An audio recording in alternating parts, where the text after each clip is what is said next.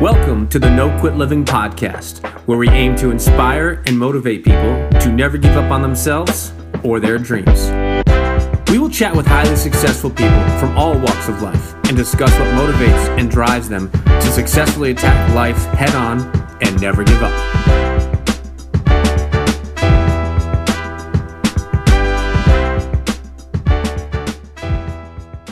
Welcome to episode number 53 of the No Quit Living podcast. I'm your host, Christopher J. Worth, and today's theme of the day is opportunity. Our quote of the day comes to us from Bobby Unser. Success is where preparation and opportunity meet.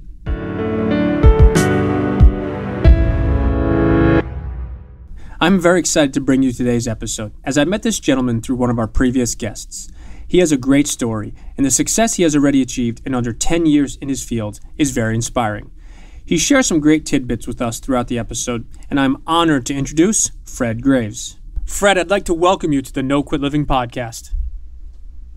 Thanks, man. I appreciate it. So the first question we ask everybody is, are you ready to make it happen? Absolutely. Every day I wake up ready to make things happen. I knew you would say that. The number one objective of our show is to both motivate and inspire our listeners. I wanted to ask if you had either a personal story about perseverance or perhaps a challenging time that tested you and you kept on going and didn't quit. Yeah, quite a few. I feel like part of that's my journey. I feel like I've been hit with a lot of different obstacles. I had to make some pretty strong choices on. I'm 36 years old, so I've seen a lot of those challenging moments in my career. If you wouldn't mind sharing a little bit, in the post-interview you talked about a story about making your first million at the age of 24. Would you mind sharing that a little bit? Yeah, I grew up with a family that we ran heavy equipment and we subcontracted for FEMA. And I guess my first struggle in life was when my father was killed at the age of 14. There's obviously different emotions that you got to deal with, and I kind of just dealt with mine with work. I had a focus on being successful, and I was first semester of 10th grade and sitting around a room with some buddies, and everybody's like, what college you going to go to, what sports you going to play? And I'm like, I'm just ready to go to work. And they're like, well, yeah, but what college are you going to go to? Because, the mindset is in order to be successful, you got to have a degree.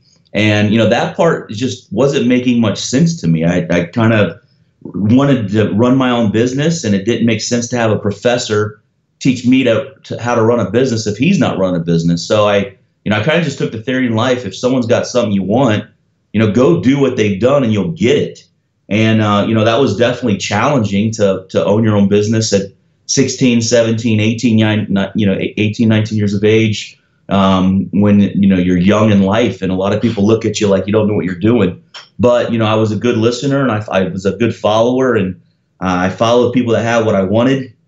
And like you said, at the age of 24, I made my first million, and I thought I had things figured out. When you start to have a little success, you start to, puff your chest up a little bit and think you got it figured out. And one thing I couldn't control was the economy. And we know what happened in 07, 08. Well, I had just diversified and got into a mining gypsum in Dominican Republic, and literally invested my life savings. I was living there for about a year. Everything was going great until the economy in the U.S. folded. My investors backed out. So August of 09, I came back to America, suitcase full of clothes. Again, another trying time in life. Sometimes you just want to, cry or pick up a bottle or you don't really know what to do. It's kind of like you're lost. You don't know what direction. And, that's where I dug my heels back in and try to find an opportunity to get back on my feet. What opportunity did you come involved in 2009? Well, I came back to America in August of 2009, and it was November, actually. My brother-in-law gave me a call, and he said, hey, I've got an opportunity I think you might be interested in. And to be honest with you, the type of person I am, if you have an opportunity for me to get up or make some money or profit, I'm going to look at it. I mean, I've owned probably 30 businesses. I'm not scared to get dirty. I'm not scared to try something new.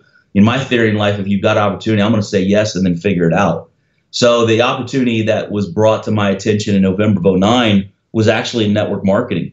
And I had opportunity to partner up with a publicly traded company that had technology that was going to revolutionize the way that people took care of their health with patents. And, for me, anytime someone brought me a business opportunity, what I try to do is I take that information, I try to see if I can put those pieces together to see the full picture, to see if I could put that puzzle together. And, everything was just lining up. Publicly traded company, 20 years of patents, science peer reviewed through major medical institutions. And, I had an opportunity just to create awareness and benefit financially from it. So for me, it was kind of a no-brainer, and I dove into this thing head first. That's really interesting that you talk about that. And one of the things we talk about quite often on our show is taking action. And you mentioned opportunity being brought to you, but I need to tell you that you took action on it, and most people, unfortunately, don't take action. Are you still in that same business with your brother-in-law today? Absolutely. He's top 10 in the world, and I'm top 20 in the world at the company still today. And was the best decision of my life. I will tell you, it was one of the hardest things I've ever done. Mainly because there's so much personal growth that a person has to go through to create success in this type of industry. And traditional business, it's a dog-eat-dog world. You got to fend for yourself. I got to fend for myself. And I know how to create success. I know how to work hard. I know how to make money. In this type of industry, you can only get so far on your own efforts. So I had to really dive into personal growth. And that's something I had never, I didn't even know it was out there. I didn't know that was a part of the people's journey in life. But, in this type of industry, you really have to focus on helping other people create success if you want to be successful. And it's a different mindset. In traditional business, you have employees that you can tell what to do. And if they don't do their job, you just fire them. Well, in this type of industry, you're dealing with a voluntary army that don't work for you. So you have to learn how to motivate and inspire and show them which direction to go. So it was a big learning curve for myself. It's interesting that you talk about that. I'm not incredibly familiar with network marketing from the perspective of top to bottom, but I do know that there's so much about personal development and personal growth. And with that in mind, a lot of our listeners are looking to improve different areas of their life. I was curious if you have a favorite book or something that you read during that time that really helped you. John Maxwell to me is a go-to. That he brings a total different outlook on life, on the way that you think, on the way that when obstacles come to you, how you would look at that obstacle as, is it really an obstacle, or is this put in my life to make me stronger? So John Maxwell's definitely been my go-to. There's a long list of guys that I now go to get my mind in check. Eric Thomas, not so much on personal growth, but Eric Thomas, he speaks to my soul, and after 8 years of being in this industry, I try to encourage everyone to find someone that speaks your language. We're all different. We all have a different past. We all have different obstacles. Even though we all have obstacles, they're all different. You've got to find that guy that can speak to your soul. And when he speaks, you understand it. And so Eric Thomas is kind of my go-to because, the way that I view life is, I don't want to be I don't sugarcoat things. I don't want things to be sugarcoated for me. I'd rather you slap me in the face. Let's get through it. And I just feel like we're going to move a lot further, faster. And, for me, that's what Eric Thomas does for myself. No, he's the man, E.T. the entertainer. That's it. One of the things we talk about every day is a quote of the day. I was curious if you have a favorite quote. I've got a couple that I've kind of branded, but my thing is don't talk about it, be about it. In life, there's so many people that want change, but they're just not willing to do what it takes to make it happen. I feel that we as humans, we're all equal, man. The only thing that separates us, me and you, and me and the most successful people in life, are the choices that we make. And everybody wants a better life. Sometimes people justify their life's okay, but at the end of the day, we all want more. And it's a big separation. Are you willing to do what it takes, or are you just going to talk about change? So when you're in a business of mentoring people and helping people out, one of the main reasons that I was attracted to this industry was, it's not just about providing for my family and making money and putting the big house over their head and driving big cars and making big money. You can do that stuff in traditional business. But what this industry offers is that time back to enjoy your family. So, for me, I think that, you learn, obviously, what drove me to do the things I was doing was gaining the time back with my family. And I will help anybody, and I will travel the world to help you. But I got to know that you're willing to step up and back up what you're saying. And that's why I just came up with, don't talk about it, be about it. I want to see what you do, not what you say. No, that's awesome. And so many people talk about things and think about things and want to do things, but the significant difference is going ahead and actually taking action. So if you could give the 20-year-old version of yourself one piece of advice, what would it have been? To grow earlier. At 20 years of age, I was having a lot of success, and I see this all the time. When people are having success, they start to think they have it figured out. And maybe you do. Maybe you had an edge. Maybe you figured out faster than someone else. But I will tell you this, the day that you think you're too smart to continue to grow is the day you're going to stop growing. And at 20 years of age, I'll tell you, I was kicking butt, man. I was achieving a lot of things that most people were not achieving in life. At 20 years old, I was making over $100,000 to $200,000 a year. And the older, more mature people in life, I had more than them, so I think I had it figured out. And I will tell you, you got to keep your ego in check. So I would have humbled myself earlier. This industry of network marketing has definitely made me more humble to realizing I don't have everything figured out. And I learn stuff from people that are joining the business every day. So if you kind of open your mind to always learning to become better. Man, if I had that mindset at 20, I'd be a heck of a lot further than where I'm at today at 36. No, I'm glad you said that. It reminds me of a quote, and I don't know who said it, but when you quit learning, you quit earning. That's it, for sure. Here's another question, a little bit different. If you could have dinner with anyone, dead or alive, who would it be and why? Oh, man, that's a touchy one. My dad was my best friend at 14, and one of the things that I feel gave me a benefit through life was he empowered me. He was until I was 14. Everything that came into my life, every obstacle, he turned it into a positive. He really, really built my belief. He gave me confidence. He gave me posture, and that confidence and posture has really been a huge tool for me and who I am today. I'd love to obviously go back and have dinner and catch up on a lot of things, but a lot of things that I do and persevere and persist on, it's going, hey man, I got to make him proud. So he's not a famous writer and he's not a famous motivator, but he was definitely my biggest mentor. No, that's awesome, and I think you would definitely be proud of all the success that you've had throughout your life.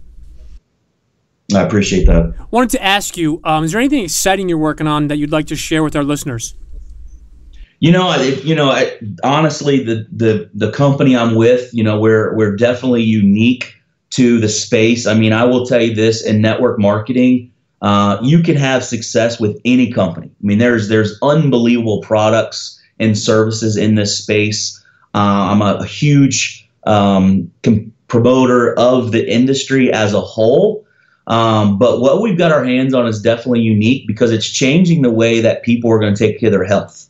And, the way that I understand what we have our hands on is, technology is changing every single day. We use cell phones instead of pagers, but, pagers, they served a great purpose. We use Spotify and Pandora. We don't buy tapes and CDs anymore. So we just live in a world that technology is changing, it's growing. And as technology changes, we adapt, and that's what we're a part of. We've got 20 years of patents on where medicine's heading. We literally have a technology that activates the body rather than supplements the body. And I have the privilege to go around the country and educate doctors because this technology, the doctors, they don't know about it yet. So it's pretty awesome to sit down with cardiologists and family practitioners and, you name it, and teach them about nutrigenomics, the ability to activate the body rather than supplement the body. So when you sit back, and I think we are all excited about technology changing, but when you really comprehend that you finally get to be a part of technology changing, not just being a part of creating awareness, but from a financial side and the position it looks like where your family, setting your family up, and it's unbelievable. It keeps me up at night. I've been involved with this for almost 8 years, November of '09, and it's still every single day when I talk about it, I get goosebumps because it's surreal to be a part of something so big so early. It's unfortunate that you really are not interested or have any passion for your job. That's too bad. That's right, man. That's right. No, it's exciting to hear about it because you do have passion about it, and so many people just punch the clock. It's the 9-to-5er, and they do it for a paycheck or they do it to retire at this age. But you've obviously got a ton of passion in what you're doing, and I think it's pretty interesting listening to some of the things you shared about the body and what you guys have patents for. It's definitely interesting, and I'll have to take a little look about it myself. So wanted to ask you if you have any parting words you'd like to share with our listeners. I will say this. We all have struggles in life. My best advice to you, as an entrepreneur out there trying to make some things happen, is we all have obstacles. We all have struggles. And I think it's important for us to accept it and understand that you're not weird. You're not slow. It's not your problem. It's completely normal. It's completely normal to have hurdles in life that you have to overcome. I mean, that's what separates successful people and unsuccessful people is they had challenges too, but they just made a choice of change. And I want every one of you to look in the mirror and go, you know what? I want more, and I'm in control. And I'm not going to let anyone or anything predict my future. I'm in control, and I'm gonna make things happen and make change and be willing to change. Humble yourself to change, to become better. We hear so much. It's programmed in our brains. You're either first or you're last. You know what? I'm completely against it. I will be number 2 all day if number 1 is a great person that's knocking down the forest to make good things happen. I'll follow that track all day, every day. That's what life's about. It's about being passionate about what you're doing. It's about waking up in the morning wanting to be better than yesterday. So I will just tell you, whatever you're going through in life, just know it's okay. Just know it's normal. But then accept the fact that you've got to do something about it. Find someone that is similar, that's went through the similar obstacle. Mel Robbins is powerful when she teaches the 5-second rule. In life, every time something comes to our brain, you've got 5 seconds to act on it. If you don't act within the first 5 seconds, every second after the first 5, you're going to start talking yourself out of it. So, I encourage you to look in the mirror and be proud of what you see. And every day, it's an obstacle. It's just going to make you stronger. So turn the positive and negative, and create whatever life you've got to live. Don't go through life thinking you're going to find yourself. Go through life to create who you really are. That's some great piece of advice. And the last question, I promise, is the easiest one. What's the best way for our listeners to connect or follow you?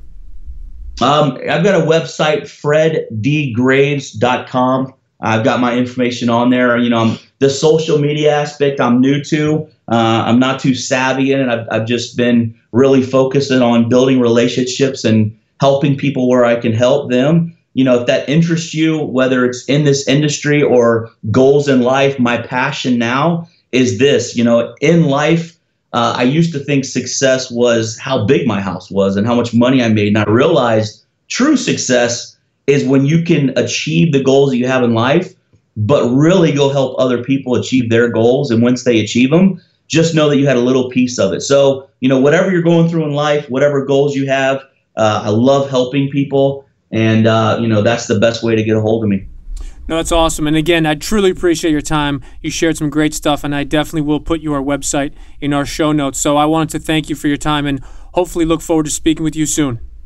Absolutely. Thanks a lot, Chris.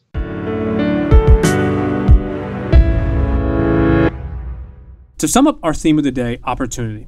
Fred took a phone call back in 2009 from his brother-in-law, and he turned an opportunity into huge success.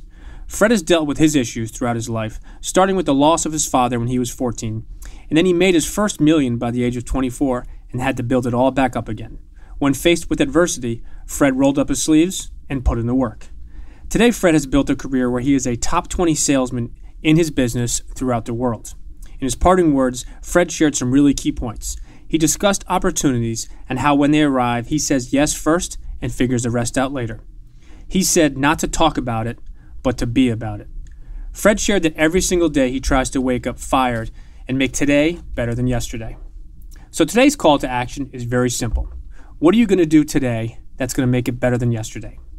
Will you coast today based upon yesterday's successes, or will you use yesterday to motivate you to be even better today? I challenge each and every one of you to make today better than yesterday as you go for your greatness. And lastly, to our listeners, thank you. We truly appreciate your time, and we hope our episodes inspire you to keep on attacking life and never giving up. To quote Dr. Norman Vincent Peale, it's always too early to quit.